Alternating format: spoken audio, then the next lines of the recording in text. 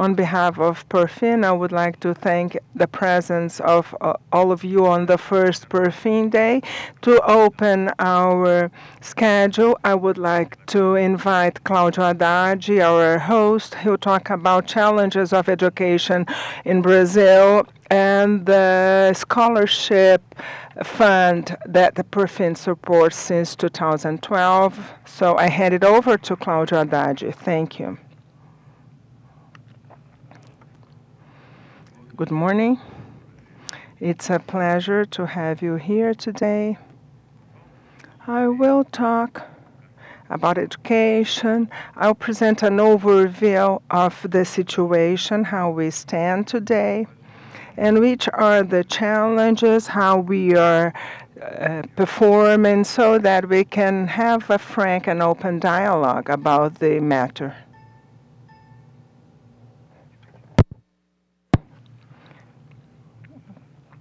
Well, the first question we ask ourselves is why education? It seemed quite obvious, but this question was asked many, many times in the past. Is education a good investment for society and for individuals? If education is really effective in terms of economic growth, and then we are going to see the current, I'll present a current overview, what affects the schooling performance and how to improve this, what is the scenario of higher education, and talk about which are the causes of the educational delay we have in Brazil. If education is so good, why the society is not involved to improve it? So the first question is education a good investment? There are several studies about this matter, both in Brazil and abroad, and the conclusion is that education is a good investment. According to some studies, 33% of the increase of product by a worker would be explained by training and education. Studies developed in our school by Professor Naerce Menezes show that differences on the level of schooling explain 40% of wage differences and 26% of total income differences. There was a huge discussion in the past if this was a correlation, or it was a cause or a consequence. Is this a coincidence, a cause, or a consequence? People are educated because they are born good, or because they have rich parents, so they have access to good education and they become rich, or because education really added something to their life, allowing them to be more competent professional with a better performance in the labor market.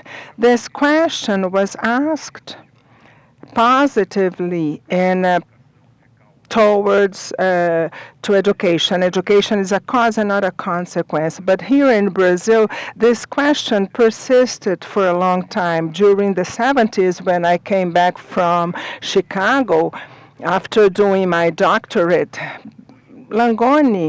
Professor Langoni, at that time, wrote and published the thesis he had prepared in the University of Chicago, showing that education, human capital, would be responsible for a large part of inequality of income in Brazil at that time, during the 90s. This was heatedly discussed, including by the left wing. Left wing parties usually are pro-education, but at that time in Brazil, as the left wing party was focusing on wages and salary, they said education has nothing to do. What causes income inequality in Brazil are wage policies. And the impact of this was to make us be really, really late in terms of education. We have a delay. So lots of policies were implemented many, many years after this period. As I have mentioned, I present in this short wage differences associated with education. On the horizontal axis, we have the number of education and training and salaries on the vertical axis. So things do not change over the last 3 years. So we have 17 years or more, an average salary of 5,000 reais as against from 0 to 10 salaries around 600, 500 reais. The second question is, education is a good investment. Lots of studies were done, especially one by Pessoa in Holanda, that shows the rate of return is around 15% a year. When we imagine 15% a year, this is a real return rate. So we have a very low volatility. So we believe it's a very good investment. For the first 4 years of schooling, this rate is going down because education in Brazil is spreading. We have a larger problem. I'll try to show you in a while. So, high school. So, 25% of kids on schooling at schooling age, they attend school. So the number of, in terms of number, we improved education in Brazil. Our problem today is quality of education and the bottleneck of high school. So anyway, this cause the offer for people with low education level to increase a lot. The difference in terms of salaries and rate of return in this bracket is smaller. But we have a very high rate in preschooling, and this confirms lots of studies done in the world, education in preschooling. Here at Insper, we are conducting a study together with Harvard and the University of São Paulo about the first years. And the study confirms that returns to study, which is not study properly, but activities that may help the development of cognitive and non-cognitive abilities on the early ages. They have a very important impact both on learning and how this person will behave professionally in the real world, in the labor market. This study started by an economist, a Nobel Prize, Hackman. He's conducted many studies. They prove this. So early ages is really, really important for a human being. This is another evidence that wages increase according to the number of schooling years. So wages are higher. People retire, they leave the labor market, and the curve is normal. The red curve that corresponds to 12 years of schooling is superior to the other ones. These are data from PNAD. But the variance of higher education and courses, you see the difference of wages for a person who studies medicine, engineering, economy is different from someone who study letters, administration. The variance between the administration courses are very, very good. This is the most sought after course in Brazil after law, but law administration is almost above law today. There was a recent study from NAESU showing that school performance also impact salaries. To be a good student is something that impacts the future wages increases. If you are a good student, you will learn more and will have a wage difference in the future. Well, what is the current overview, the scenario of Brazilian education? Proficiency of studies in Brazil is really bad. This is the percentage of students on levels below the adequate level. It was measured by SAEB, by Brazil test, and also by Enem. When they get fifth grade on average on Brazil, 63.7% of these students do not have a learning level that may be considered adequate. At ninth year, 83.1% do not have an adequate level of learning.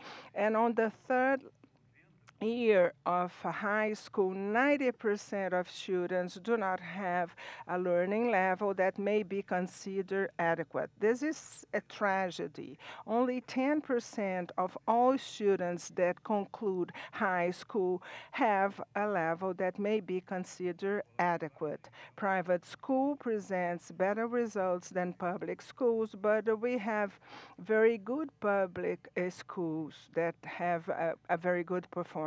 But on average, private schools are better than the public schools. Here we have the same thing. We can see that performance is developing and growing, but on the first years up to fifth grade, when after fifth grade onwards from the eighth to ninth school, which is the pre-high school, the performance is very, very slow. And on high school, it's really stagnant and with a trend, with a downwards trend. So high school is really the bottleneck. Pre-high school and high school, these are the Brazilian bottlenecks. And this is a tragic situation, as we are talking about 10%, but these are the number of students that go to high school. So we are saying here that only 5% of all students have an adequate level of education. And this is basically what we've seen before. The level is improving, the blue curve. It is improving in the fourth grade with a slight improvement on eighth grade, but stable. And on high school, it's stable with a downward trend if we analyze this graph properly. And when we talk and compare Brazil with the international scenario, the scenario is very bad. The former education minister, Paulo Renato, he introduced many good policies, national tests, and he tried to include Brazil at PISA. It was a very brave act because he was aware that Brazil would have a very poor performance. Politicians usually want to have a very good image, but he wanted to include Brazil at PISA to have a transparency. And Brazil is there on the point. This is the last piece of 2012, and Brazil grade is getting worse and worse. Well, actually, it improved slightly. We are 391 as against 386. And we ranked 58th place among 65 countries. So we have a stable positioning in relation to the results of 2009. When we look at the elite, we say, well, Brazil is a big country, it's concentrated. We need to compare our elite with the elite of other countries. So these are the 5% superior from Brazil in comparison with the same bracket of other countries. So the scenario is almost the same. So education in Brazil in relation to other countries is far from ideal. The overview is not absolute. It's absolute and relative at all levels. Well, there is a hypothesis that is really approved by the media. They say poor performance is because teachers are badly paid in the public schools. The problem is private school have a better performance than public school. And when we do a study about overall performance of the public school and private school, number of hours works, retirement benefits, fringe benefits, all the expected remuneration for a public school teacher in comparison with a private school teacher, we see that public school teachers earns more than a private school teacher. We did the they have stability in work. You have retirement plans, pension plans, 25 years for students, women teachers, and 30 for male teachers. So you join the school when you were 20, you retire at 50, and you still live extra 30 years with full salary. So if we discount all this flow, taking into account stability and number of hours worked, so public school teachers earn more than private school teachers. But performance of students on private schools are better than public schools. So this hypothesis has no relation to facts. Both have poor salaries. This is not the case, but the performance to be explained by teachers' wage is not supported with evidence and reality.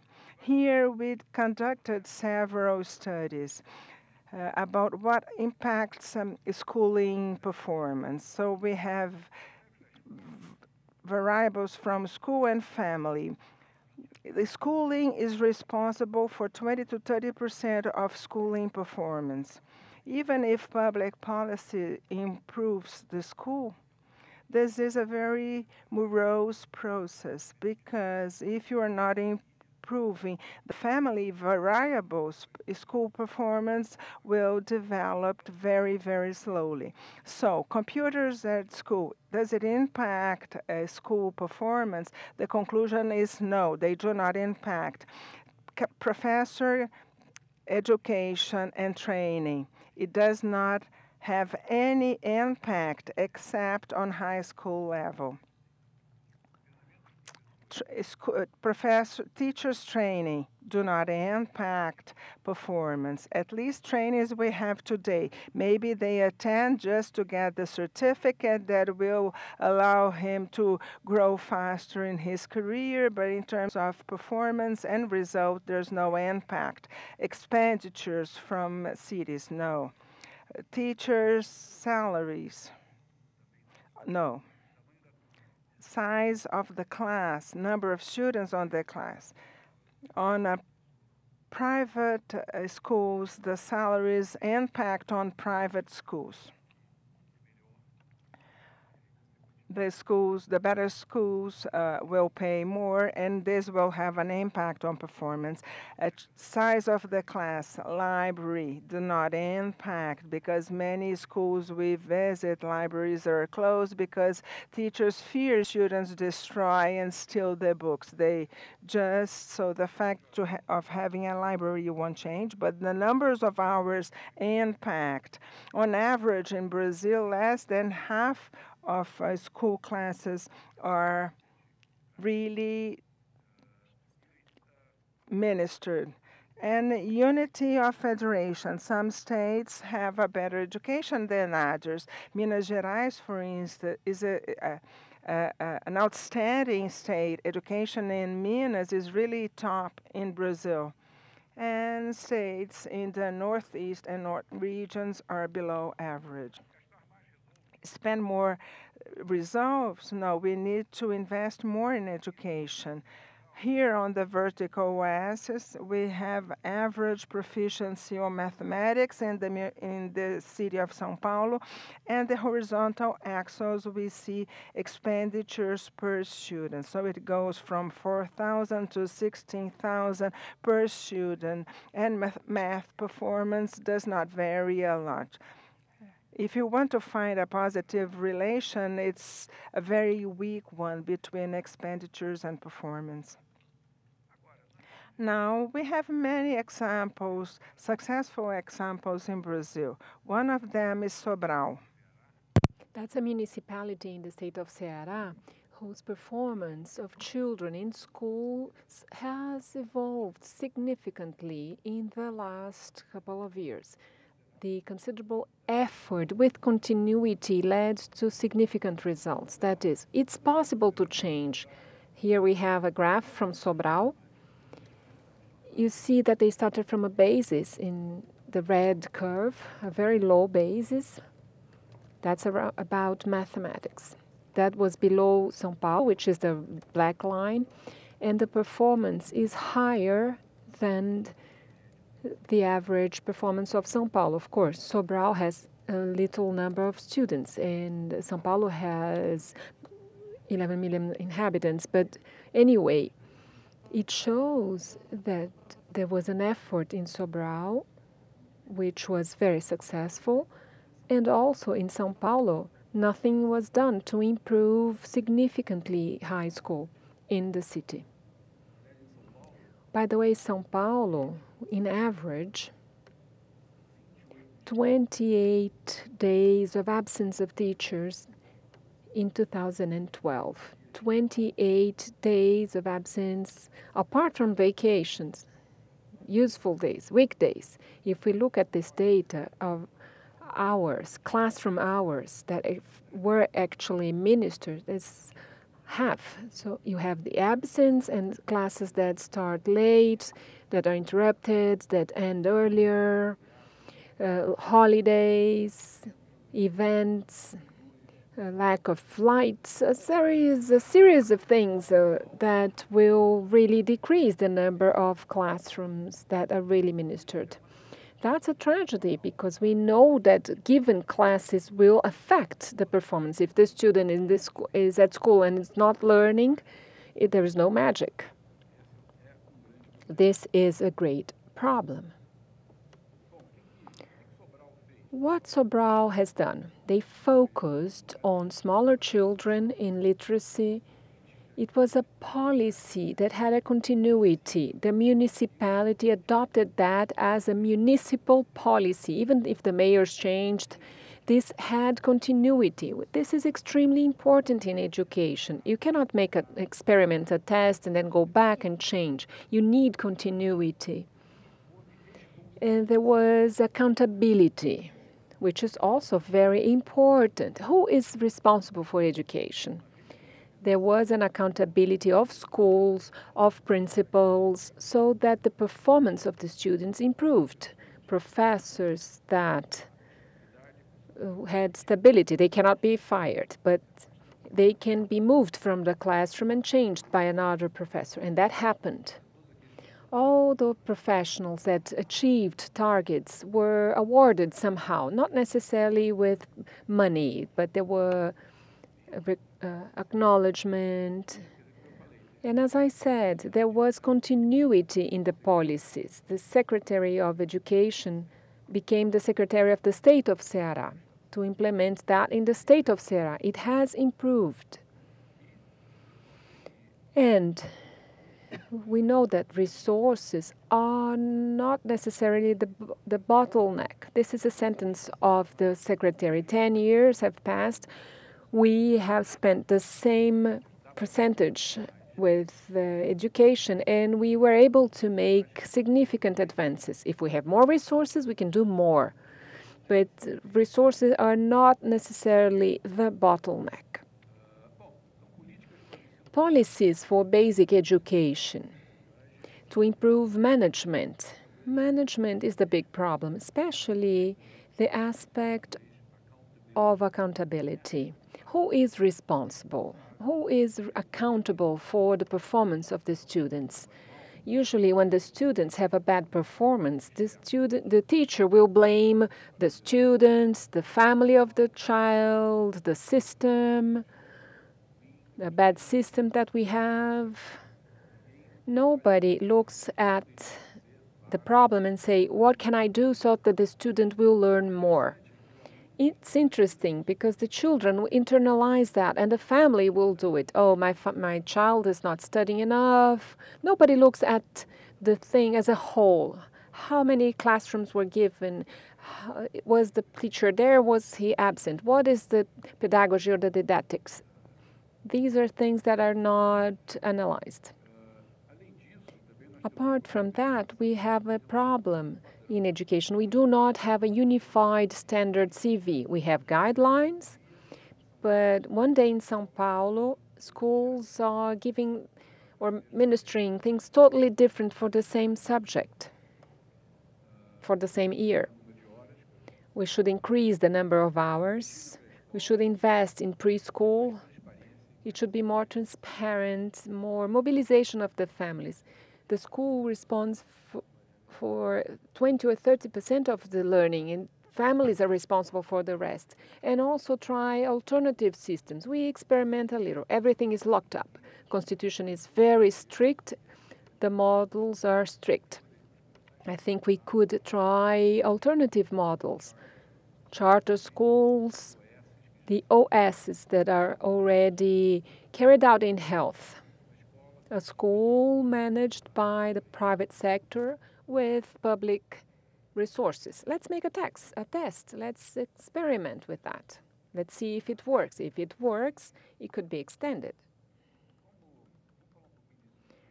Talking about higher education, there was great expectations a few years ago to have enrollments that would achieve in 2012 12 million of people. That was the expectation, but it was around 6 million. The curve has grown much less than what was expected. Why? Basically, you have a bottleneck in high school. The conversion of fundamental school or elementary school to high school and from high school to the university is even lower. A few people will drop out and lots of them will not even go to high school. So high school is a great funnel. It's interesting because the return rates of higher school or higher education in Brazil are comparatively high, 15%, which is above the average of OCDE. So if it's higher, people should look for higher education. But there is a problem. They don't go because you have a problem in high school, a learning problem in high school. In higher school, you must have a certain set of skills and knowledge that are not given, so the bottleneck is really effective. If we look at the population between 15 and 17 years old, 10 million people, and we look at enrollment in high school, we have less than 2 million students for a target population of 10. Of course, one is flow and the other one is stock. Actually, we have those who finish high school. One is the flow and the other one is stocks. But we should have a flow of students finishing high school a lot higher than that when we take into account the target population. And this is the conversion. Students that finish high school in the higher curve and those who are going to higher education, not necessarily the same population, but the number of enrollment in higher school. It has increased. Around 2007, it has stagnated, and it's growing again with a very significant growth. There was a coincidence with FIES, F-I-E-S, the financial or the funds for education. I believe there is a big correlation. It enabled students with no resources to enroll in higher education. That has a positive impact. The question is, what are the causes of the delay? If education is so good for society, for the individuals, why it has not been done in Brazil? If we look at the evolution in Brazil, the yellow bar, it has improved, but compared to other countries improved a lot more, even our neighbors. These are years of schooling for those who were born in those years. Brazil, for those who were born in 1930, had a few years, 2.5 years. Those who were born in the 70s, it was 6 something. So other countries evolved much more. If we look at Chile, it went from 4.5 to 11, and so on and so forth.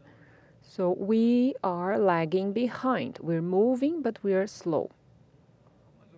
When we look at the causes and why countries focused on education, we have two reasons. One is theological and the other one is ideological. Theological is interesting because in the Protestant countries, the relation between the faithful and God is direct. So people should read the Bible to have a relationship. So reading the Bible was disseminated in all the Protestant countries. In the Catholic religion, there is an intermediate, which is the Catholic Church. So the relationship between God and the cleric and in the individual. So the individual did not have to read. The clergyman should read, so they could read the Bible, but individuals not necessarily needed to do it. That was an explanation for the education in the Protestant countries until the 19th century, approximately. If we look at Germany, Scotland, England, and the United States, Scandinavian, in 1949, 80% of people were literate already. In Prussia, 70%. In England, the levels in Spain, Portugal, France were a lot lower than that. Another reason was an ideological reason. In France, all the education process started after the French Revolution. There was a republic. You had to educate the people. They had to break the power of the church, who educated people. They needed a federal education that was universal for the whole population. If we look at Japan, education had two big drivers in the era of Tokugawa to provide respect, the Confucians drivers of family, respect for and obedience to authority. When we look at the Meiji era, there was a big change, and we saw the focus on obedience to the emperor. In the communist countries, it was a doctrine thing to create the new man. And you may have anchors that may encourage countries to invest more in education. Korea, for example, it was under the domain of Japan, so there was China on the other side. So we must develop, we must educate with the geopolitical reasons. When they entered the European community, they also made a huge effort in Spain and Portugal because there was an anchor, the European community. In Latin America, we had opposite things. We had Sarmiento, who started a public education system in Argentina. He was the president of Argentina. He was from a middle-class origin, but he was convinced that education was extremely important, and he started a process in Argentina that was already a little better than Brazil. In 1958, we had 7,020 students in 31 schools in Rio de Janeiro with 360,000 people, and 6,900 students in Buenos Aires with a population with 120,000 people. When Sarmiento was president, he promoted an education universal system and put 100,000 children in school. And Argentina advanced a lot more in education than Brazil. As a paradox, Dom Pedro II was intellectual, he spoke many languages, but he did nothing for the Brazilian education. So we have other causes, politics, businessmen in the past, not so much today, but they thought education was not that important because we could train people. There were several discussions in the 80s by Brazilian leaders that said that. Why should we educate? They come and we train them. They are trained to operate a machine. If he leaves that company and goes somewhere else, there is no use for him. The fact is that the Brazilian system, as it was a closed economy, it worked well, relatively well. Why change then?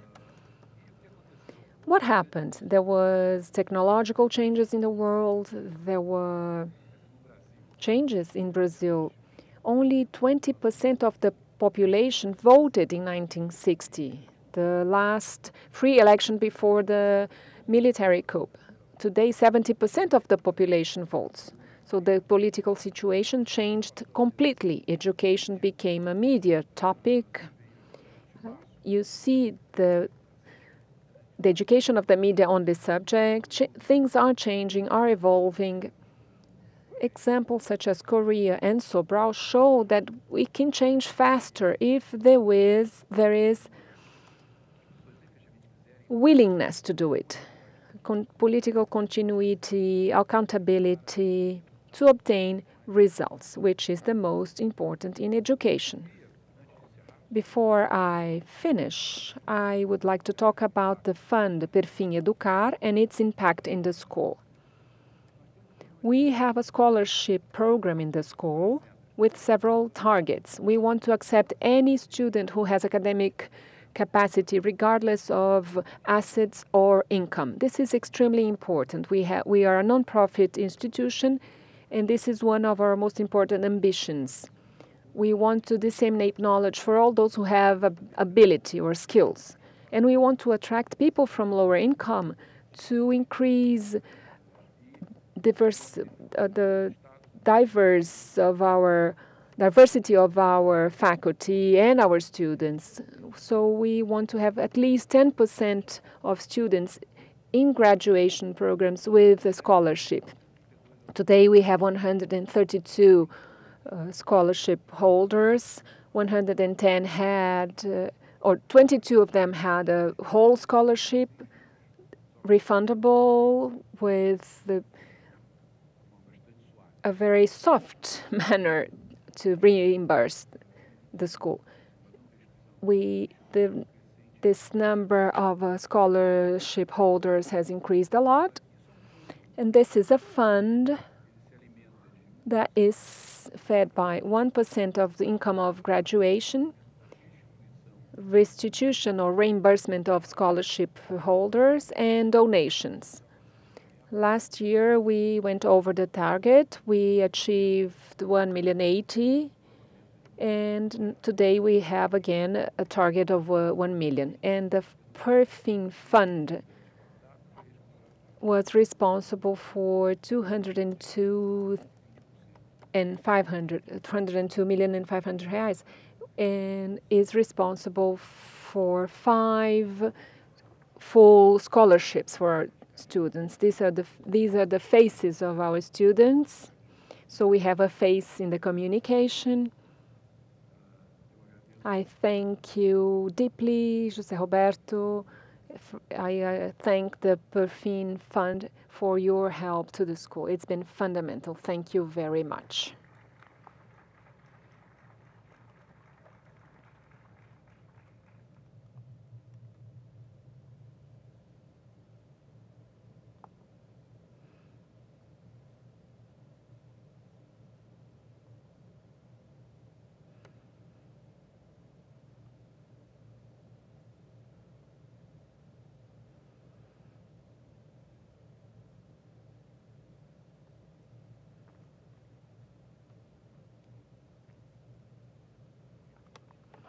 Just a second while I find my presentation.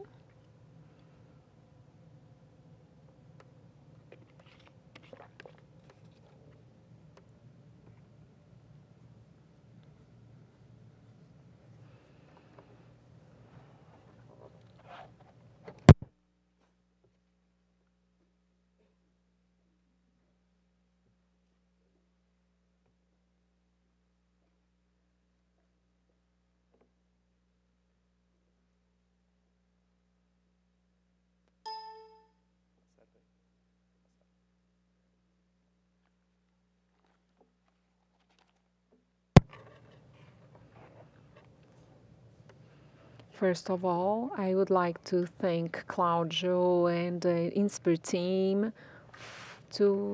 for helping us to organize the first PerfinDay, to thank the speakers who are going to participate of our event, and all of you for your participation. In the last 7 years, Perfin was able to achieve lots of things: endowment, client basement, pension funds, institutes, family offices, multi-family offices.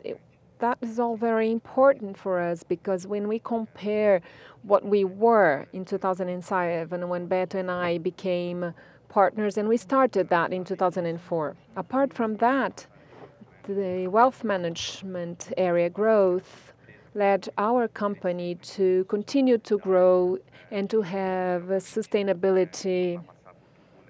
And of course, we faced some difficult times, and of course, this is going to continue. Perfin is stronger as an institution. Always with the goal of having improvement in terms of process, people, systems. We are increasing our management team. We are hiring new partners and analysts. We believe in the partnership policy, so everyone that join our group, they need to have the profile to become partners in the medium and short term. And we are also implementing a new rating company that we believe necessary, and implemented systems. We are leaving Excel that always has more risk, and we are going to systems to front, middle, and back office. We are adapting ourselves to rules of FATCA, Dodd-Frank, and AMFD. Here is the view, how is the pizza of our customers base. We are showing fundings and partners that we have. We want to show how it was in 2007, but those who invested with us back then, I would like to thank them. I think they were quite frightening, because it seemed we were discovering the world. The pie today is more diversified, and it supports more the work we are developing. Here is the history, our growth history, asset growth system in terms of management, asset management, both in equity and wealth management areas. In general, the growth is around 60% for both business units. Nothing would be possible if we do not have a partnership policies, partners aligned, partners that understand our work, they support and give us times for business to mature. Here's our return history, our performance history we have for each fund. So if we look the long-short strategy, our return is around 14%. And this is the fund that we ended up creating a branch for Perfin Educar in the long short plus, which is we have twice the risk. We have a return of 12% a year for both funds. We have an alpha above 4% and 3% respectively since the beginning, with volatility over control. When we look our product long only, which is a very important focus for international and foreign investments that allow us to have this long-term view for investments with our companies in portfolio, we can observe a return of 19% and an alpha around 25% a year for the fund. What I would like to talk how the company is organized. Our business is intensive in people and not currency and money. We are intensive on partners for the construction of the business. Today we have more than 12 partners that are with us for more than 3 years. We hope to increase this on a yearly base. For us, it's very important, the returns. We have no Zuckerberger in our group, so return, we need to improve processes, systems, and partners that are aligned and add and contribute not on their specific areas, but in all areas the company performs. Qualitative aspect is very important in the evaluation and in the development of these partners. We also created 2 years ago, this is an old idea that we have, but we implemented a consulting board that where we have Décio Goldfarb, Luiz Claudio Garcia de Souza, Luiz Oliveira Perego, and Rodney McLaughlin. The goal of this consulting board that meets every 3 months, but they have a monthly contact, is to give more white hair to our team. Our team is a very young team, so we would validate not only investment theses and discussions, but validate internal processes for the management of partnership that is very important according to our conception. Today, we have older people and we have lots of bald people as well. But the development and growth of this board is adding more and more to our team, so it makes sense to maintain this and find the correct members that have interest and participate and expand this consulting board or advisory board, better saying. Another point is that despite the company being created as a club, many partners from the club only Beto and myself are still members, but we have very important partners in the company. They are active partners, and we are today a partnership because the larger owner has 22,000%. We have the consensus, and we need the consensus and approval of all partners. Here, I need to talk about perspective. I will let this to be talked about member companies, their forecast for their segments.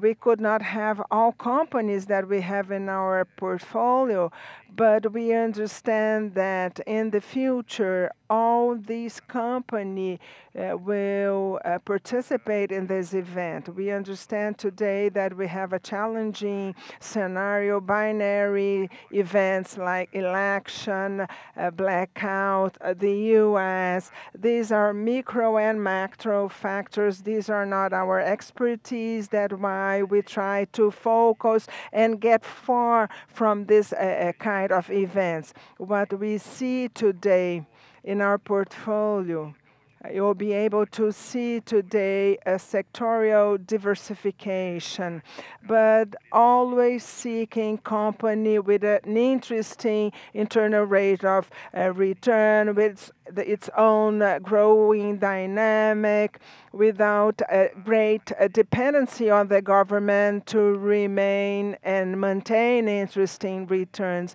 Many companies have a pricing power that are very good. They are able of including inflation. This is very important in Brazil. We see today in our portfolio for the next 3 years an internal rate of return above our capital cost forecasted for the period. we have equity risk in our portfolio above 5 to 6%. Historically, this is a required level to invest on stocks. We continue and understand the challenging dynamic we face today. We are trying to improve our capital allocation to improve and maximize return. But for us, what's really important is to invest in company with a high attractivity level, with a larger security margin that face different scenarios in Brazil. Once I've heard the CEO of a big group say, if I look only crisis in Brazil to invest, I would have done nothing in my company. And my company, Multiplan, is a leading company in the segment. Iguatemi may have the same mindset. And we understand a little about this. Capital cost in Brazil is very high. Investors' participation on variable income is low, but this is a dynamic. When we look at long-term horizon, this is a favorable dynamic to invest in some companies that we have in our portfolio. Now, I would like to invite Mario Gil to talk about the educational sector that Claudio Haddad mentioned. Good morning. The second attempt, good morning. I studied on prep schools. I really like a very cheerful audience. I have some students here. Zé Roberto used to study with me. He studied chemical with me. That's when he decided to study administration and not chemical. So he did the right choice in life. I would like to thank the invitation, especially in this house where I studied and did my MBA. To meet Claudio is really nice. I'm always available to talk about education or specifically about Abril education. Claudio really make my life very easy. One of the challenge of talking of a business is if we have a clear opportunity. Challenges in Brazil in education is so big that the other side of the coin is the opportunities we have in business related to education to solve this huge problem Brazil faces. Claudio, thank you very much for your presentation. I do not need to concentrate on the facts you have covered during your education. We need to improve education in this country. Here I mention an information Claudio gave. This data, this slide dates back to 1 year ago, but Brazil was going towards being the 5th largest economy in the world. But we are at the tip of the educational results. The PISA exams is particularly interesting. I would like to explain what PISA is. Methodology of PISA is really interesting. They do not get students who graduated. They have a transversal cut or for 15 years students. At that age, the schooling level is equivalent to 30 years of other countries that did the same test. So PISA results is really relevant to show that our education as a country is really bad. And here's just a snapshot. If we see the complete film, the more countries join PISA, they speed up and grow faster than Brazil. We are behind, but our capacity to speed up is really limited. Claudio mentioned Claudio Renato. I have the honor to work with him and to be partner in an evaluation schooling system in school. And we discovered, we analyzed the state of Mato Grosso do Sul, Rio, São Paulo, Espírito Santo, involving thousands of students and 1 million teachers. We discovered that variable of resources have very little impact. So the summary you presented, what makes no difference? It makes no difference teachers' wage. This was known internationally. It's almost like protected. If you invest in the system, focusing on salaries, what you ripe as a result is very small. But when you can do this with the right teachers, meritocracy is key. If I invest more on the right teacher, the educational system will react. But here it's very difficult in Brazil due to ideology, unions, and so forth. But we discovered that process variables are the key ones. Brazil pays attention on resources variable and do not pay attention on process variables. We need to have libraries. We we have evaluated states that have library, but they were closed. Otherwise, students with damage the books and computers. Keep this information. It seemed a lost information in my presentation. Process variables are key because I will use this in the future. However, Brazil made the decision to invest more in the educational world. In the right-hand side graph, we have 5.8 of the GDP being invested on education. As you know, we have a willingness.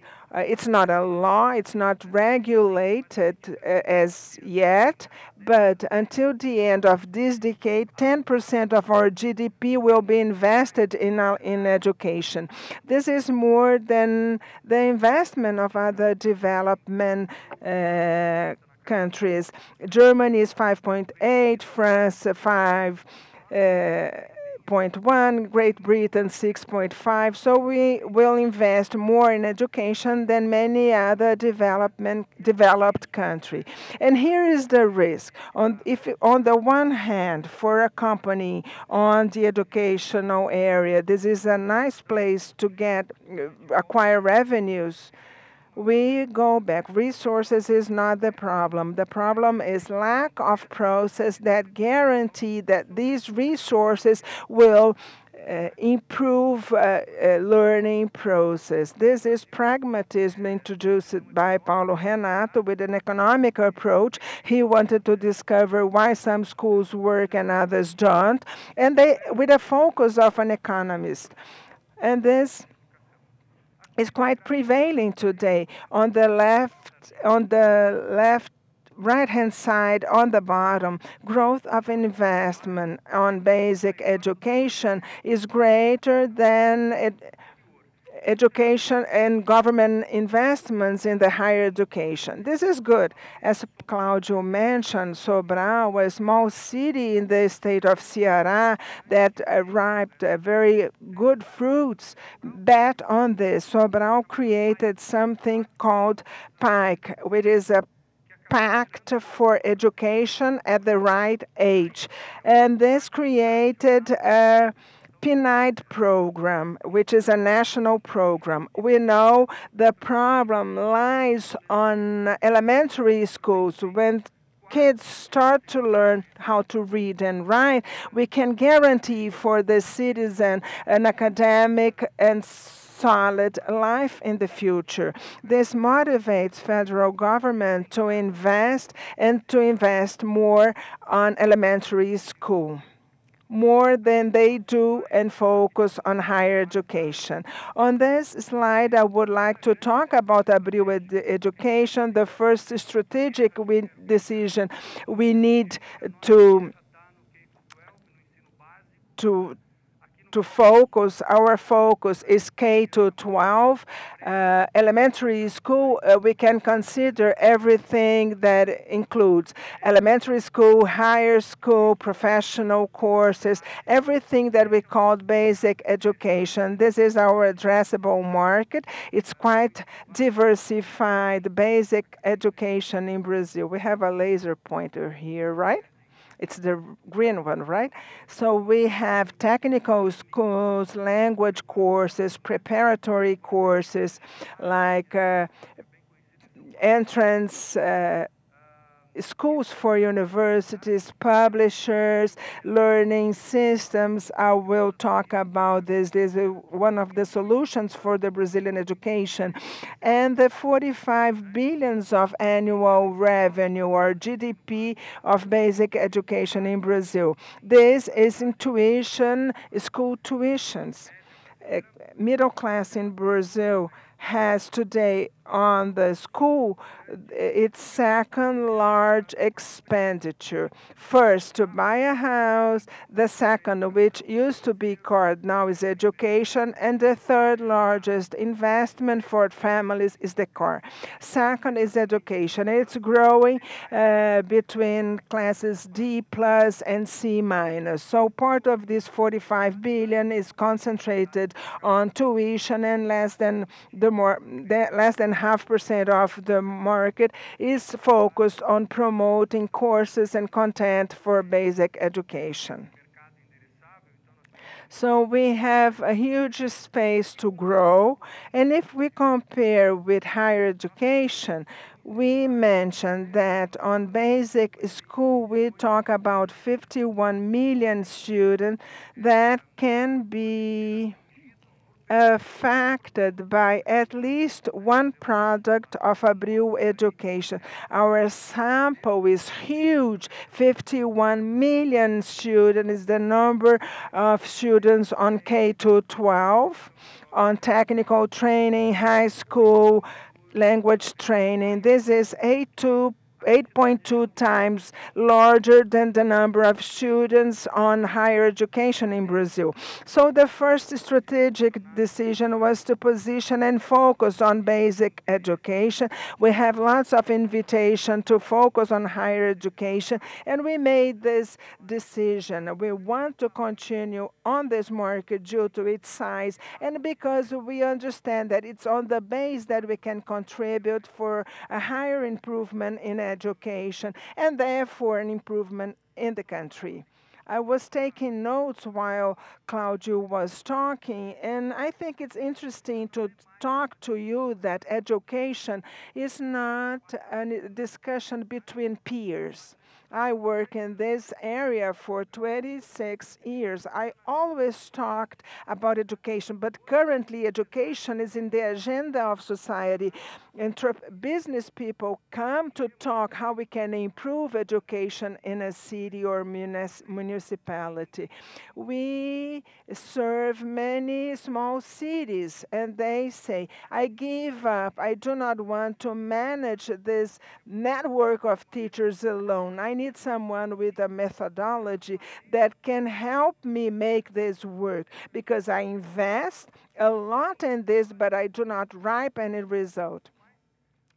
But it's interesting to see that many times municipalities come after us through a private institution. They come to Abril Educação together with the mayor to say we need to mobilize to improve education. I can mention the city of Barretos. We work with all students in the municipality with one of our brands, Anglo de Ensino. The mayor decided to do something because the society claimed for this. Either we improve productivity of our labor market in Barretos, or Barretos won't have any industry in the long term. And this goes hand in hand with a study conducted by Exame that is published by Abril Media. We are different companies. We have same controllers, but we have different minority shareholders. Abril Educação, it's a listed company. Abril Media is not listed, but we talk naturally about with our co-brothers. And we focus on a very interesting work. If you have this magazine, but after Claudio's presentation, you will see what the magazine tries to promote is that Brazilian productivity will improve when we improve education of the Brazilian labor hand. This is making the business community to give hands to work towards education. And this goes hand in hand with our desire to be in this educational segment. For any company to succeed, we need to define which are success factors that are really relevant. A company today has the opportunity to do many, many things. We need to identify what makes difference and focus on these elements. I want to focus on Steve Jobs. He has a nice saying. He was really a pain in the ass, but he left some legacy to the world, not only the company, but also some legacy for business people. He said he was much more proud of what he did not do than what he had done. This shows that competition is absurd. We can do lots of things, but to define the 4 or 5 we need to do state of the art, it's a challenge to any businessman. In education, one size does not fit all. This is a conviction of and a creed of Abril education. It's impossible that a huge country, a diversified country as Brazil, to have one single product addressing part of the market. In our educational system area that I will define, education system is like something like a fruit that we only have in Brazil. I try to explain what's a schooling system. You know the brands, you learn Anglo, Objetivo, Positivo. All these are schooling system, education system. This is a very brave decision. This is what we miss in our public area. It's a very brave educational decision to gather a group of people that define a methodology that delivers this methodology through a didactic and pedagogic material. What do we do on the first day of class, on the second, third day of class, when we have tests? How tests will be assessed? How can we compare with our students? How these comparisons will be reports that teachers may improve their classes, for the owner of the school to learn that that teacher is the one that contribute less for the education of the student. All this is based on a calendar. This is a system of education. On the other hand, many of you studied on school with didactic books. Many Brazilian schools adopt this methodology. But this methodology has a problem. The pedagogic democracy is fantastic, but it requires good teachers. If we have good teachers, democracy on how to work works. If we have poor teachers, we can't give to this person the right to choose. On the other hand, he should be guided to have all support to improve its performance. Here, you need to rescue the information I mentioned on the first slide. Do you remember variables of resources or variable of processes? Variables of processes. The system does not deliver the material. They deliver a methodology of education, of learning, with all that must be done to work. So, Abril Education already understood that in 2010, even 2009, Abril Educação was a spin-off of Abril Media. It left Abril Media with 2 companies, Atica and Scipione publishers, and they opened that. So didactic books not necessarily are a long-term solution for Brazil. We must understand what the players of the education system are doing, because they will reap better results than the didactic book. In 2010, we invested in Anglo, the acquisition of the course and the learning process, and we set up a portfolio of 6 teaching systems focused on a certain segment of the Brazilian market of private schools, and some of them also in the public sector. That's just to give you an example that to face the challenge of education, we must have a broad portfolio. A single product or a single approach will not guarantee your life in the markets that's so diversified. Another interesting point is that in education, reputation has more value than in other markets. So we made a strategic decision in the past, and I believe that we have been consistent to the strategy, and we have a great barrier for our opponents. I will mention who they are, but we should have the better brands. Real Education spent a lot of money and invested a lot buying the best brands in the markets we wanted to work.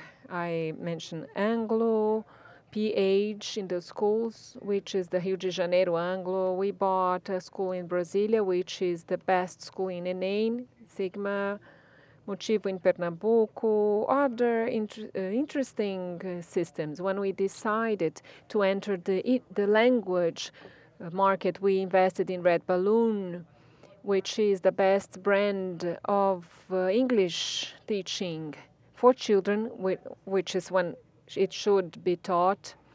Then we also understood that the best brand of English for professional young adults, all that is related to the first challenge. If we have a broad portfolio, and that's key for the company to be successful in basic education, to have the best brand is the best way for the market to recognize you and for you to be a barrier of entrance for the next ones.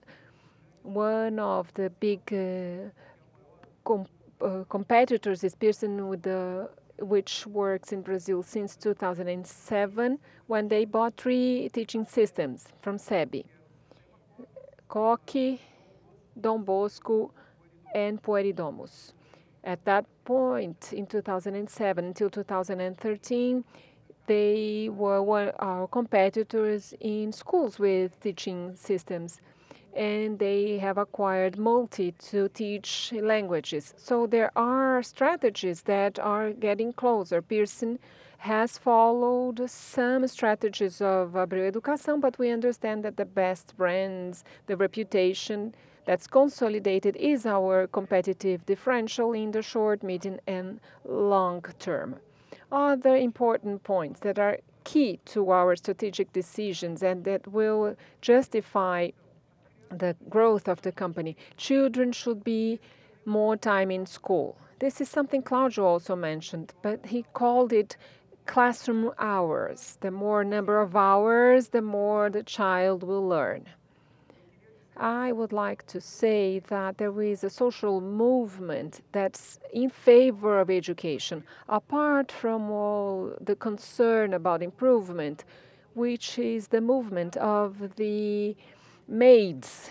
That has no relation to education, but we know that in all schools we manage, in the thousands of schools that are our partners, families have decided that it's more expensive to have a maid in your house for a longer time. They prefer to spend that money in school. So schools will have their children for a longer period of time. So everything that Brazil does today to improve the stay of child in school is important for improving results of education, but also for economic reasons for the families. That's what they want. And we have anticipated, we have worked ahead of that trend.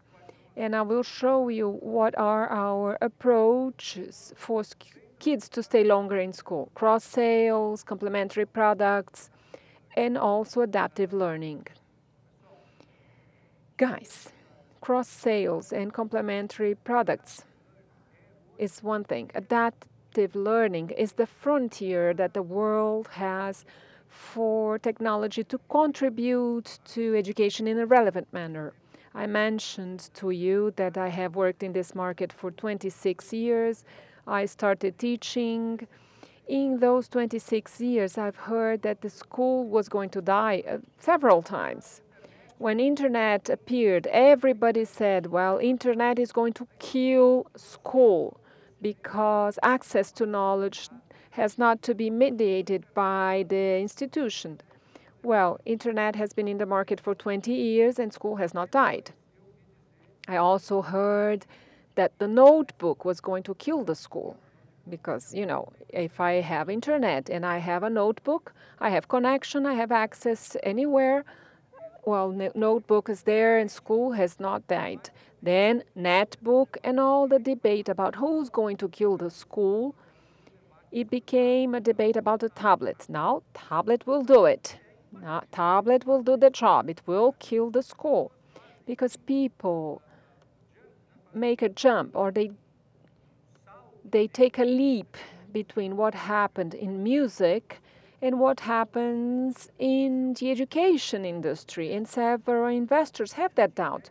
Are we going to invest in education companies? Look at the technology, what they're doing to music, to media. Are we investing on a horse that's going to be killed by tablet? No. Careful with that reasoning. In school, we have a unique thing. The student doesn't go to school to consume content.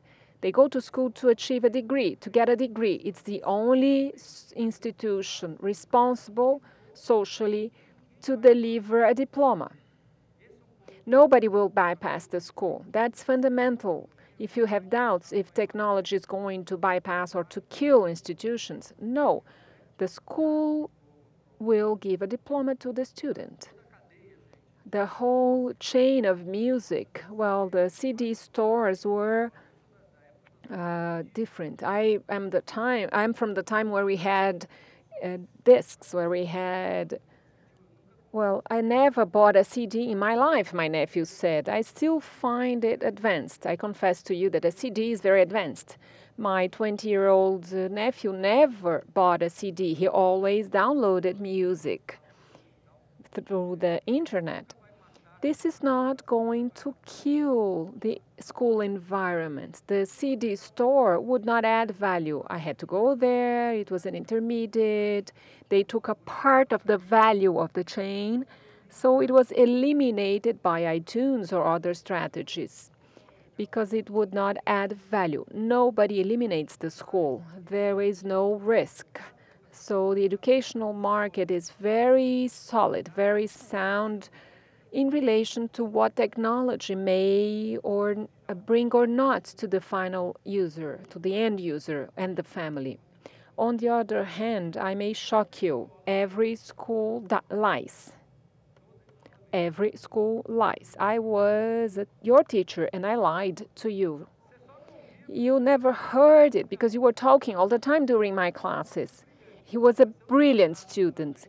But if I had a heart attack, it would be the next teacher because they would not find out. They were talking to the next guy. I'm just joking, Zé. But the school lies. Everybody knows you have a child. You choose the school based on the promise that your child is not going to be a number. He was going to be someone, and the school is looking at him in a differentiated manner. Beto, you call him Beto, right? When Beto enrolled, someone promised his family that he was going to be looked at in a special manner. But the school is a collective effort. I was director of his school. We put Beto in a classroom with 39 other students, and he became 1/40th focus of the school attention. That's the intrinsic lie of the school. It promises a personalized learning, but it's only a collective effort. Then technology works. All what I've said ends up at the mature role of technology is no longer entertaining the student. Billions of dollars have been spent in the last 5 years trying to transform educational contents into entertaining contents, texts into videos, exercises into games, and all that has not proven any improvement in academic results, even in countries where this has advanced. I would like to mention a singular example. In Catalonia, in Spain, in 2008, the province of Catalonia in Spain abolished the didactic books and started to invest all they had in technological resources, videos, animations, games. They created an expression that it's called edutainment, education plus entertainment, gamification. Fantastic show. 3 years later, the students of Catalonia had results 30% lower than the results of Spain, which showed that when you use technology to entertain, the student will spend more time than he thinks interesting, not necessarily what is necessary for his education, because some things require an effort. To gain muscles, to lose weight, takes time. There is no shortcuts. So adaptive learning from my origins, right? Adaptive learning is very modern, is where we are investing our efforts to extract this intrinsic lie. Each student will learn in their own pace. The idea is simple. Students are continuously evaluated. Technology enables us to that. We don't have to wait for PISA, for SAEB, for ENEM. Every single day, students make their homeworks, answer the exercises, and they are compared to hundreds of thousands of students, and we identify who's lagging behind, who is moving ahead, and the next homeworks of that student are adapted to that student. Again, if Beto showed difficulties in chemistry, his next homeworks are not those planned for the average schools. They are going to be planned for him. Recuperation exercises. If I did not understand what is a fraction column in the book, I will show Beto a video of this column of oil fractioning. You were good, right? Before you were my student. Well, I'm just joking. So the video of that column is a technological resource. A learning object will make sense to him because it's addressing a gap that he showed in his evaluation. This is a struggle among educators. The object of learning in itself is not good or not bad. It depends. If I show that object to the right student at the right moment, addressing the right gap, that object is fantastic. If I do the opposite, it has no use. A clear example. In our Anglo course, we approve 70 or 80% of our students for medical schools in Pinheiros and Paulista, the best schools. For those guys, the top guys, to show an animation about the circulatory system has no sense. They know it by heart. I don't have that right.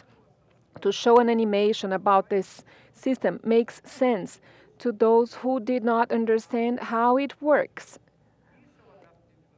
This is adaptive learning. This is going to mean the qualitative leap in education, not only in Brazil, but in the world. Of course, our company is able to deliver an adaptive learning platform faster than other countries because, I know I have only 10 minutes, because we have made brave decisions in Brazil. In Abril Education, we have 605 students who study in private schools who are our partners. 650,000 students use our methodology. A, B, C, the first class from the third, the second, everything is planned. Those 650,000 students mean dozens of data, millions of data a day. So we are setting up a whole big data that will enable us to find which is the best solution of adaptive learning for each one of the students. Because we have learning system. On the other hand, Americans are trying to develop adaptive learning platforms based on books that were chosen by the teachers. So if you look at a neighborhood of New York, school A uses a CV or a curriculum, or there is a trend of having a common curriculum. But a certain school in a certain neighborhood in Brooklyn uses a set of books. The other school uses other books. If you compare students that use books completely different and the teachers are in different chapters, to discover if this student is better than that one is very hard. That's why educational comparisons are made at the end of the cycle, end of the elementary 1 or elementary 2, when you have hundreds of thousands of students in your system using the same methodology that's comparable every single day, we are able to produce comparisons faster than anyone else. So I would like to comment with you that that's why municipalities have adopted learning systems instead of the didactic book that they even receive for free from the federal government. It's interesting to mention that. Every public school receives books from the federal government in a program that was implemented by Paulo Renato in 1995 that will deliver millions of books to public schools. Once again, the variable of resources has no effect. The entry of the didactic book did not improve substantially our education. How is this book being used? Process variables will effectively lead to improvement or not. In the learning systems, I will mention Barretos. The Barretos mayor decided that I don't want the books from the federal government because they come. Nobody explains to my teacher how to use the book. It's not enough to deliver the chemistry book. Sometimes he's a biology teacher to try to teach chemistry, so we have to teach him chemistry. Nobody is brave enough to have integrated evaluations, so the recipe does not interest me. I don't want that book, and I'm going to pay for the learning systems. So they are paying for those systems within their budgets because they believe that this methodology, the process, is much more productive and will lead to better results. It's also very interesting, Claudio, that you brought the data because we have measured that training teachers does not solve the problem. Or better saying, trainings that are offered currently to teachers will not solve the problems because they're not brave trainings. Today, in all the states of Brazil and in education colleges, all that's offered to the teachers are several trades of psychology, of philosophy, all based on an ideology that's totally debatable, and they have no idea of what they're going to do in the first class. They have no idea if they should use the board, for example, the blackboard, to communicate with the students. This kind of training will not produce improvements.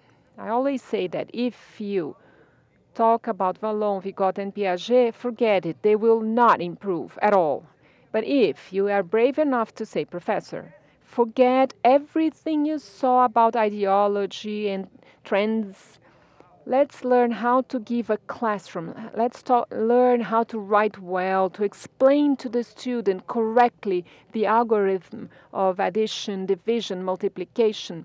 Let's be brave to make the decisions that make sense. The leap is huge, Claudio. When we focus the training on the practice of the classroom, we will reap evident results of quality in education. That's what the learning systems do.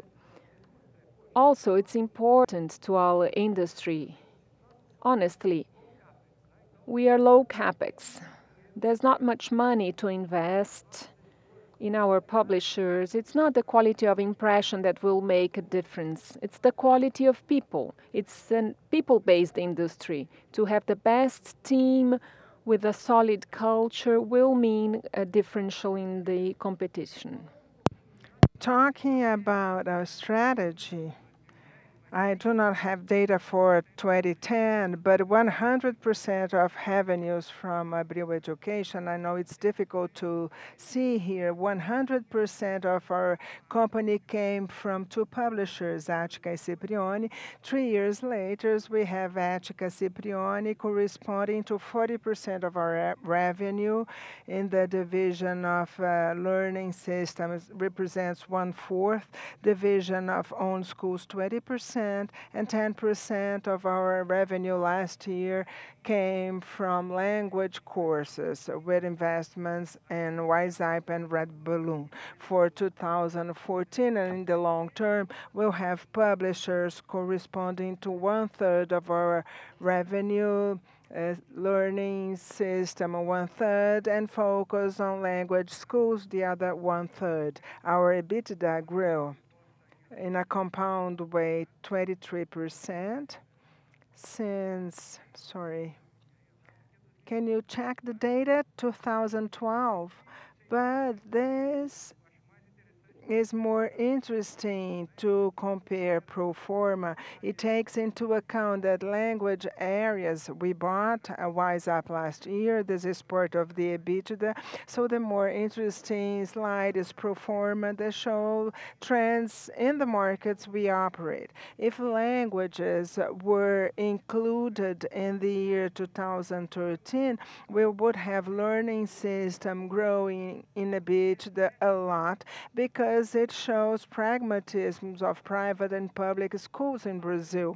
Public schools do not use traditional didactic books.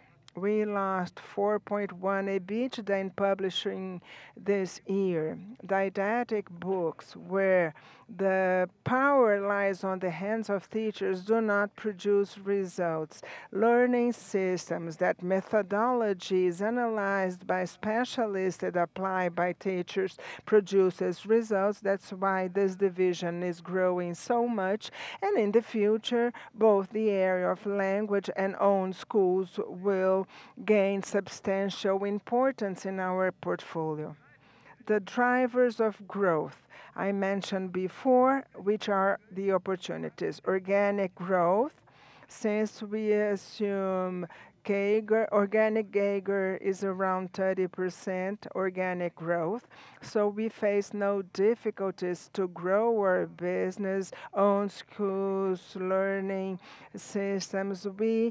We are studying acquisition opportunities. We are in all target markets. We still need some relevant presence, like people from São Paulo mentioning Anglo, know about Anglo, but the inhabitants from Rio, they do not know the brand. So to implement in Rio Anglo school would be very difficult. That's why we bought PH, a very good school in Brazil. We launched content, a PH content, and we are growing in Rio. That's the same strategy we are applying for Northeast and Southeast. We are going to buy some schools. Schooling operations are really profitable, and we leverage value with this approach. In education systems, we have organic growth, but 1/3 is on the hand of small players who are dying because they cannot invest in new technologies. So it is most likely that we'll consolidate teaching systems to have a leading and comfortable position. Synergies and cross-selling. I will move to the last slide, which is my personal challenge. I am responsible for everything that is not language. So pedagogic content, several projects. They used to be product lines in the past, and today this is my challenge today. Publishers, Attica and Cipriani, they compete with our teaching system. So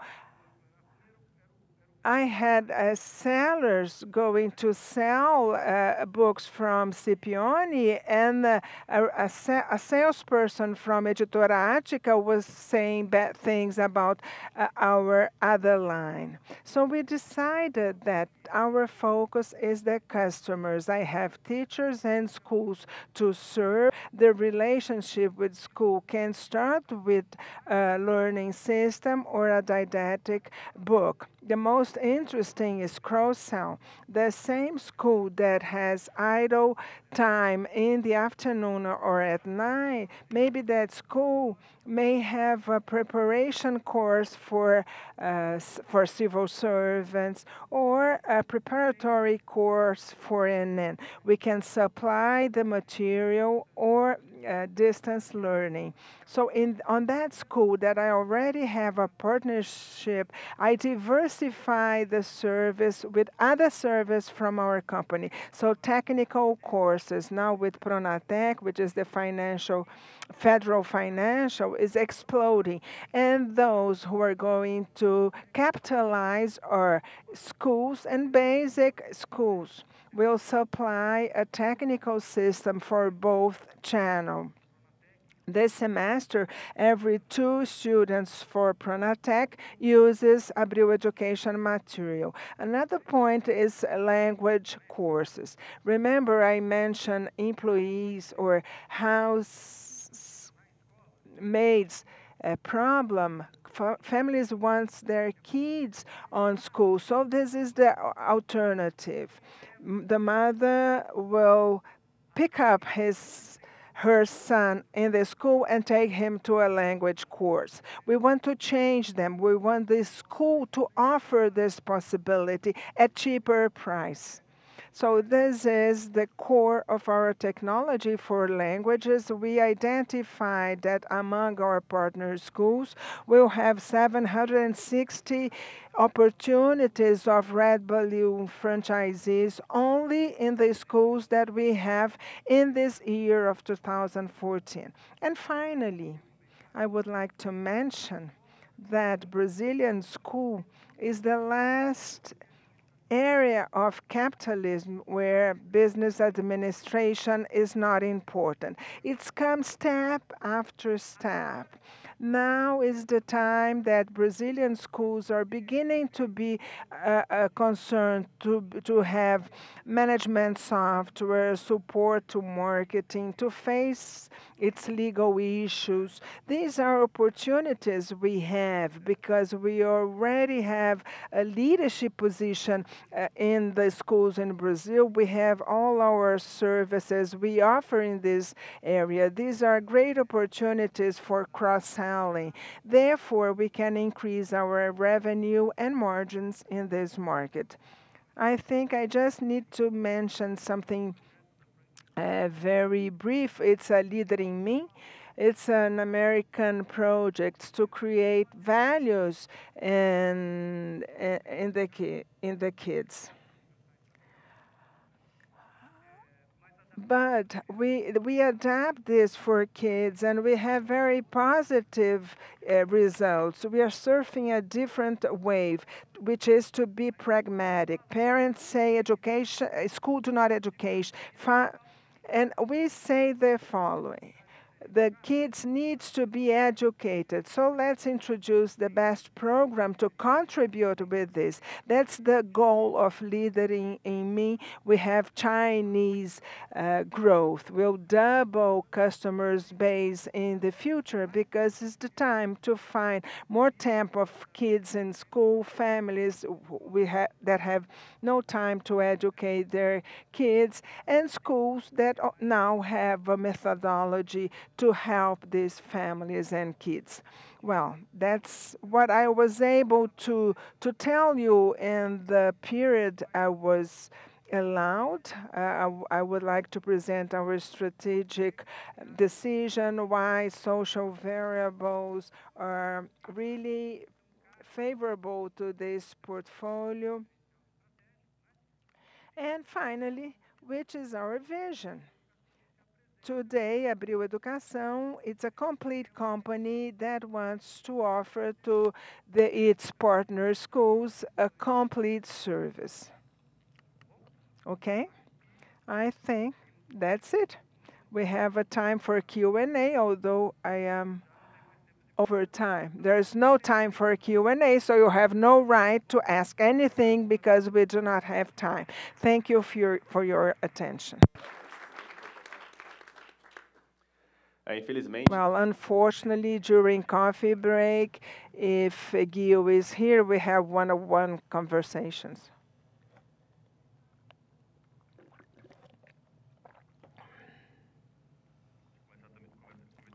I will invite Carlos and Chris to come here.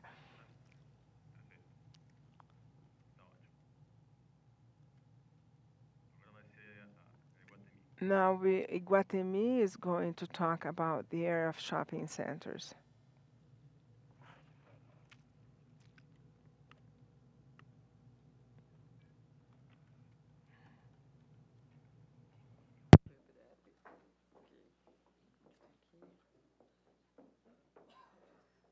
Bem, pessoal, bom dia. Good morning.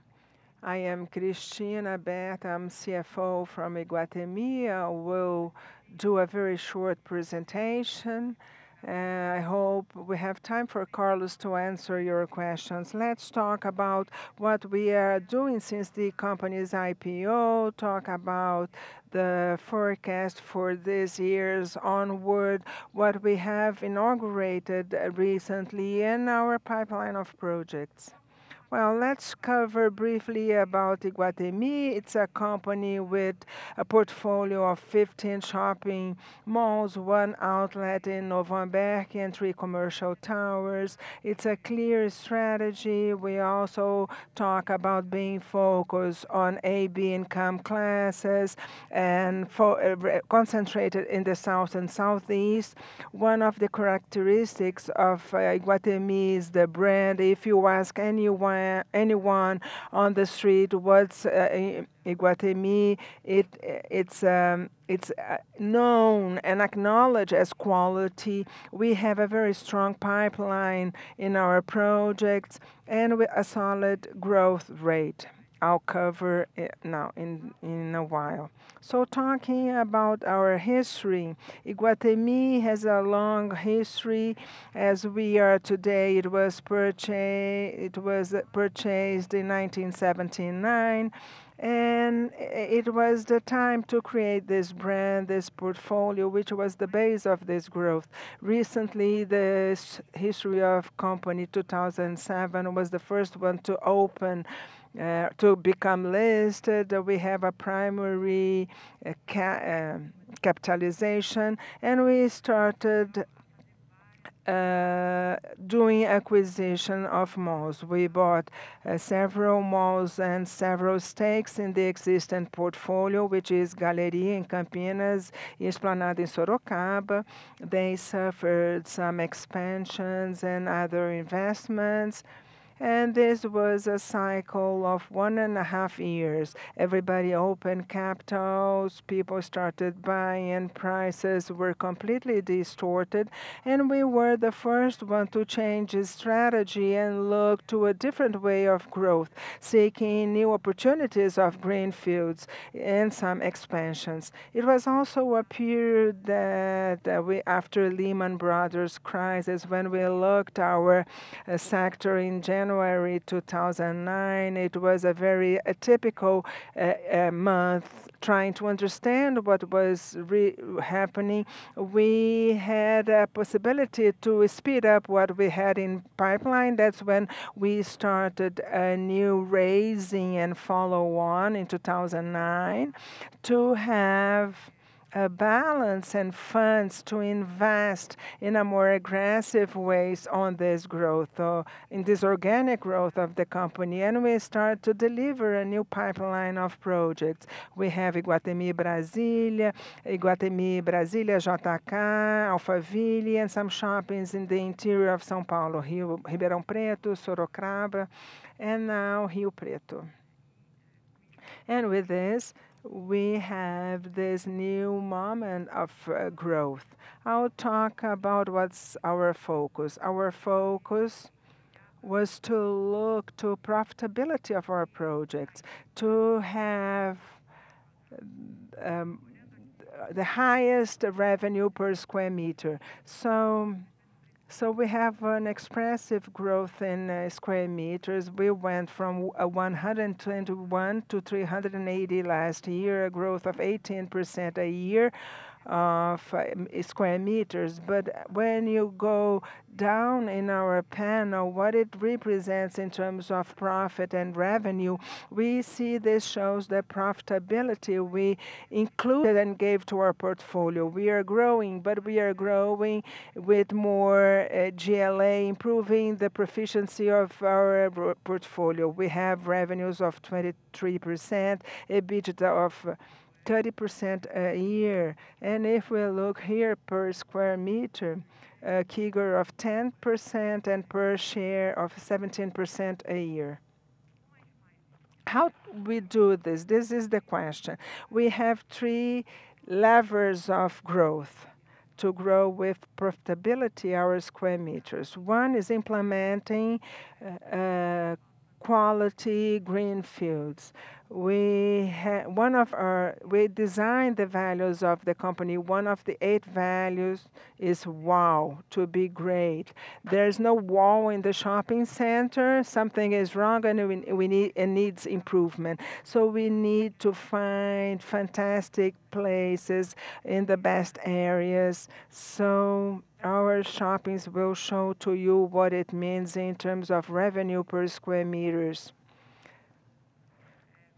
To talk about current assets, not only launching, we have a team focused on development of new business, but as a team that follow up the existing shopping centers, the existing assets to make them more productive with new stores, new services, not let equipment to get old, so trying to refurbish and update our equipment.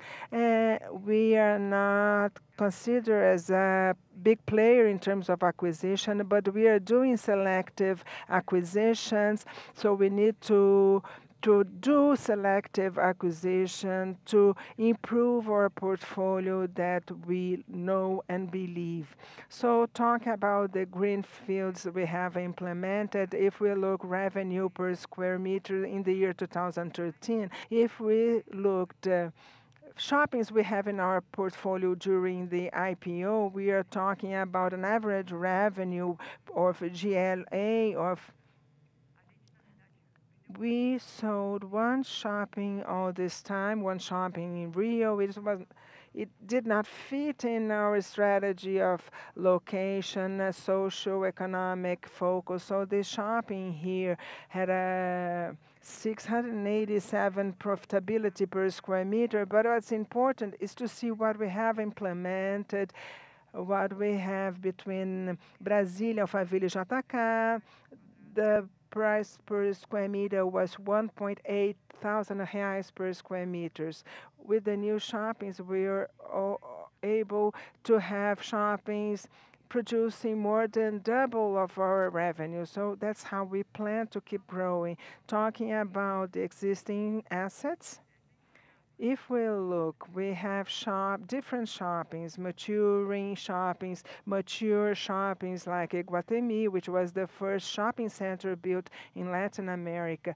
We look what we are growing, looking from 2007 to 2013. We are talking about of growth, a CAGR growth of 8% nominal, 3-4% real, along 6 to 7 years. So this is an expressive growth to a mature portfolio like ours, and shoppings with a long history like Campinas growing 10%, Iguatemi, São Paulo that is growing 7%. It's quite a challenge. So we have different shoppings with a good profitability, something that highlights so we can understand what is apple per apple. So we deduct from total. things that are fantastic in our portfolio, but commercial towers that we have on Marketplace, they are 100% rented with good prices, but the kind of revenue they produce is different. They have no ancillary revenues like parking, temporary location, and so forth. And other things like our power center in front of Campinas, where we have 30,000 square meter area with a talk stock, a supermarket. This is not the same product, so we deduct this and we You see 3, 5, 7% parts of shoppings we already have. That's a pulverization of assets. If we think that we have assets that are more mature, we have this pulverization, families that pass to their heirs, physical persons that have participations, and in time they monetize to invest in more liquid things. The most interesting thing here is, on the other hand, on the other side, these are our shopping malls. The blue part is what we have, our share of the shoppings, and the gray what we don't have of our shoppings. So if we add all we don't have, this is a theoretical potential of 200,000 square meters of acquisitions. That's still a target for us to buy in time. Talking about what we're going to do in the future. As we've heard in the previous presentation, it's important to know what we do not want to do, what we're not going to do, and focus on what we want. We want to grow in the economic tier where we are. There is room for that. The growth of the disposable income of the AB classes is still very attractive, and it will be in the coming years. And we want to focus on that segment. And South and Southeast, where is the concentration and where we can leverage synergies in trade, in costs, and other spaces. One of the big strategies of the company is to be the leading player in São Paulo. Anyone who wants to be relevant in retail can be out of the city of São Paulo. Everybody wants to start in São Paulo, to be relevant, to be present here. We have several brands that have been in their cities of origin for many years, such as stores in Rio, that when they come to São Paulo in the first or the second month, they are already the leading store of their portfolio because of the purchasing power we have in the state. So we want to strengthen our presence here in the interior of São Paulo, which is already a consuming pole larger than São Paulo. It's important to strengthen our presence there, our footprint there. And also we have to leverage the brand Iguatemi. We have interesting things we do with the brand. We attract clients, store owners who are interested to be together with our brand. They understand that we add value because we bring them this mix, but also it brings businesses. We make lots of partnerships where we have exchange with landowners. They look at the Iguatemi brand and that it adds value to the surroundings of the area, to make residential developments, commercial investments, such as in Ribeirão and Rio Preto.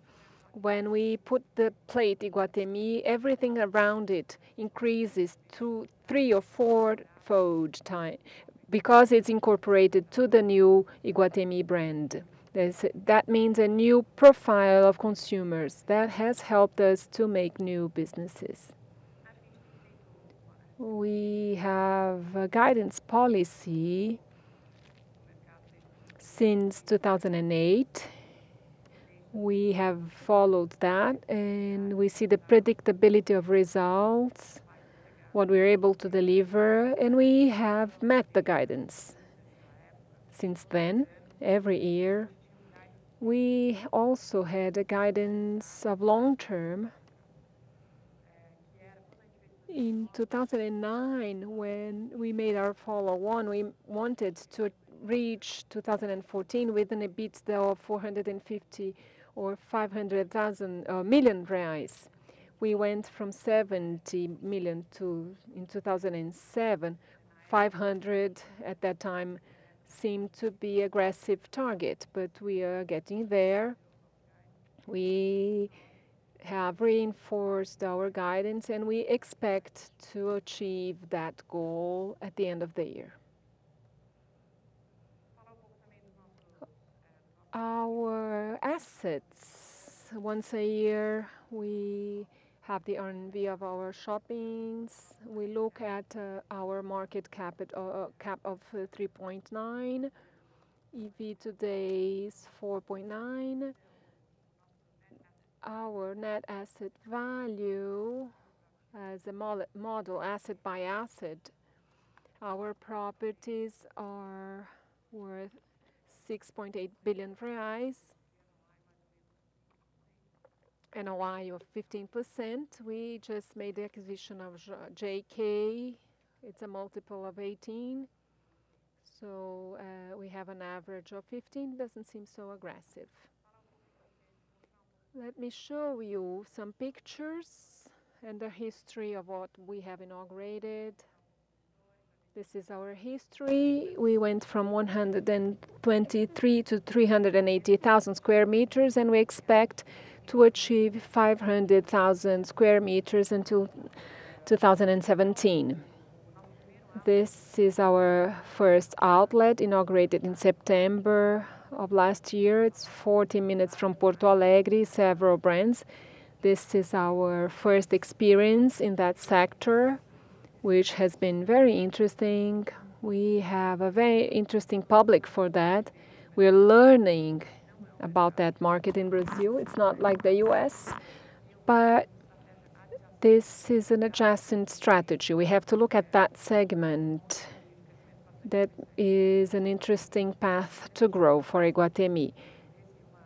We see this desire to acquire good brands such as Nike, Track and Field, Arezzo, Schutz, North Face. All those stores that have relevant brands are attractive with 70% discounts and will attract a strong public. In Ribeirão Preto, we opened in the end of September of last year.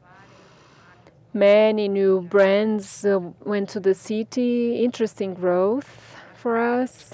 Brands as Cinepla, Cultura, Cobasi, Calunga, other brands such as Hugo Boss, Topshop. All that is a great novelty for the city and will consolidate as one of the main shoppings in the city.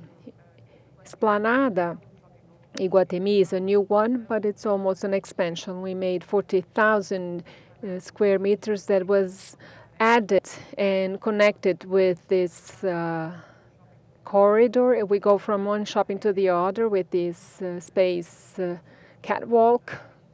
We have a suspended garden and glasses that will give us a beautiful view of the city. Lots of novelty brands. It's going to be a total success. Our Christmas in Sorocaba was better than expected. Sorocaba is an interesting example. Probably was the example of the ability of a shopping mall to open with more than 80% rented. We have 90% of occupation. We are being very successful. Others have less occupation, suffer more. For Praia de Belas, the Belas Beach, we saw an expansion. We converted the third floor into a shopping. It was a tech park to supply the necessary parking space. And then we converted the last floor into stores, taking more brands. And we strengthened our asset in the city. For the future, for this year, we will inaugurate Rio Preto on April 25th. And we have the expansion of São Carlos and the expansion of Iguatemi Campinas. We also have greenfields in Jundiaí and 2 outlets in Tijucas, near Florianópolis, and also in Belo Horizonte. And we have in Porto Alegre and another tower on top of the shopping that's connected directly. Here we have pictures of how it was and how it's coming, how the construction is going on. This is the beginning of the year, and it's going to be inaugurated. We're finalizing the stores. In Campinas, we have the construction started in 2013. Now we are in the structure phase, and our inauguration date is going to be met. Porto Alegre, the same situation. I'm not going to go into case studies. I will give time for Q&A, and I will give the floor to Carlos.